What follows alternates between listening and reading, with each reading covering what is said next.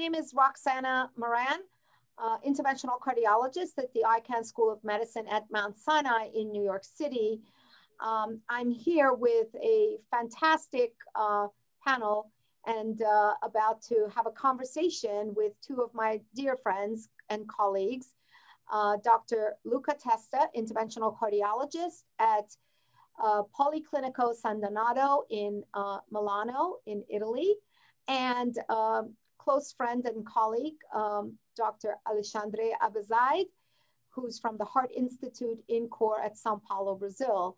And welcome to this session on diabetes, the global epidemic, and what innovative approaches we have to address them. And welcome to both of you, Luca and Alex. So nice to have you.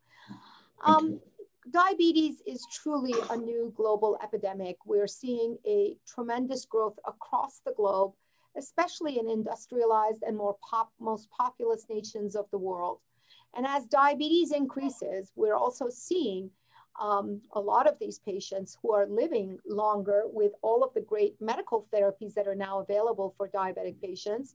But as they live into their older ages, we're starting to see a lot more complex coronary disease that often is coupled with a calcific, small vessel, multi-vessel disease.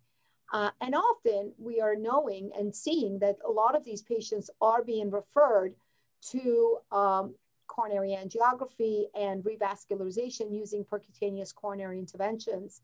And the question here is, what are some of the issues that we're facing now? And Alex, I want to go to you because I think one of the things that you've been involved in are always on innovative solutions. And there is a stent technology that's coming out that is to address this issue of huge proliferation of tissue in these patients with diabetes, and maybe an innovative solution. Can you tell us a little bit about that?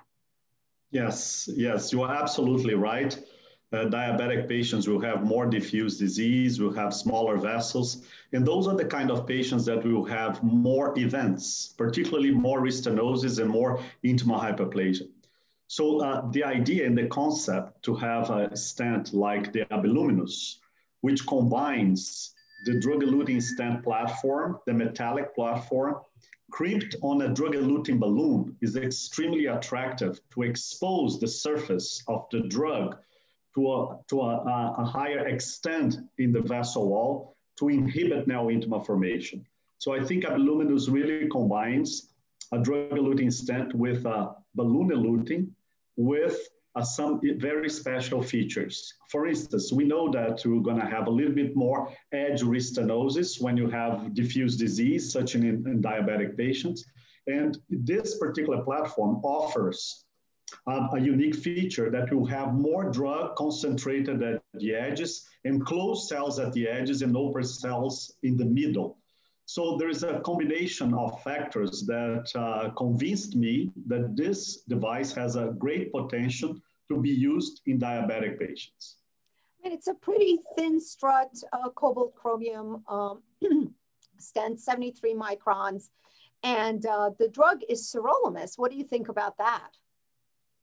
Yeah, I think that there is an agreement that the Limus drug has a safer profile, as we all know. And with the right concentration, I think it inhibits neointima formation. We proved that in a first-in-man study we did in Sao Paulo 22 years ago. So I think that sirolimus is the right choice, together with a bioabsorbable polymer that has an additional safety feature. And again, the combination of the exposure of the struts into the vessel while delivering drug with balloon-eluting can be a winner for diabetic patients. Oh, I know. I'm intrigued by that innovative approach. Now, let's see it to test, right? We want to know what data we have available. I know there's a big, large trial, which we'll come to, but Luca Testa, you have had a lot of experience with this device, and you've run some really impressive clinical studies. You want to tell us,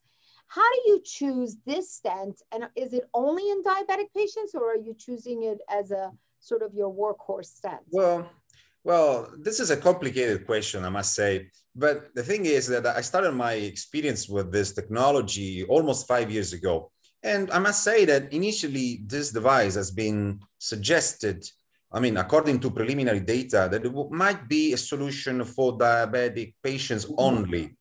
But to be honest, I'm not sure that it's actually limited to that. Indeed, at least in Europe, it has received the indication even for acute myocardial infarction, according to some preliminary data showing very good efficiency and safety.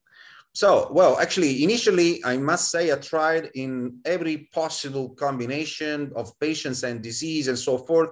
And honestly, I didn't find any specific difference as compared to, let's say, workhorse devices. Nevertheless, with the progress of the technology, but also collecting data, we observed that at least in patients with diabetes, it behaves, well, similarly to patients without diabetes. So in other words, I said, look, this might be a solution. Well, while collecting larger data, and you'll surely go to that. I mean, while collecting larger data, I said, look, this is probably something very good because you don't pay the price. I mean, Alex described the fact that it's actually merging a combination. This is a combination of a drug-coated balloon and an abdominal polymer drug-eluting stent. But you don't pay the price because you may think that it might be cumbersome in terms of navigation, pushability. This is not the case. This is not the case. So I must say, my experience, my personal experience is not science, but it's just my opinion and my judgment. Well, this is a very good device and potentially the solution for diabetic patients with coronary artery disease, because of course, we must remember, we are not treating diabetes, we are treating the coronary stenosis associated with diabetes. No, I mean, thank you. And thank you for being transparent that the science is what we really need and that what you have is a feeling based on the innovation that this could be a really great device, but that also your own personal experience has shown it to be performing extremely well in your hands with your complex patients. And I think that's a very important and relieving factor because whenever we get a new device, we're worried that it's never going to be, its performance acutely may not be as good as everyone else. But Alex, I know that you're leading the largest ever diabetes study in PCI that is ongoing, the Ability DM. Can you just quickly tell us about that as we then sign off because our time is almost up?